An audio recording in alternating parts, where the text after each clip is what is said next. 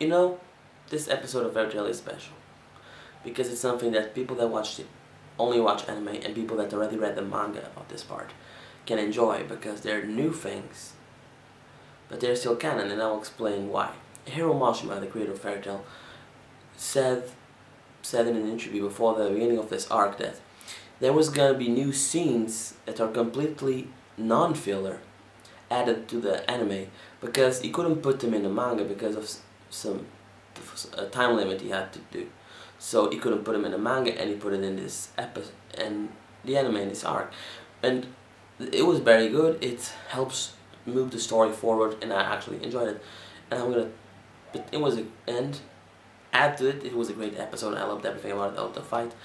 I loved the power up. I loved how Gajeel used the carbonated water to make his iron into steel, so they could really punch that dude out.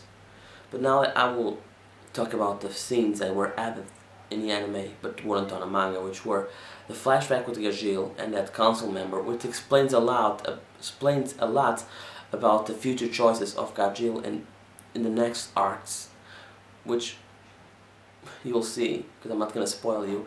And the scene with Laxus, it's anime only, and it's very good because in the manga, Laxus never got like his rematch with that dude, but he's getting it now, and I can't wait to see how it ends. Of course, it ends with Gajeel winning.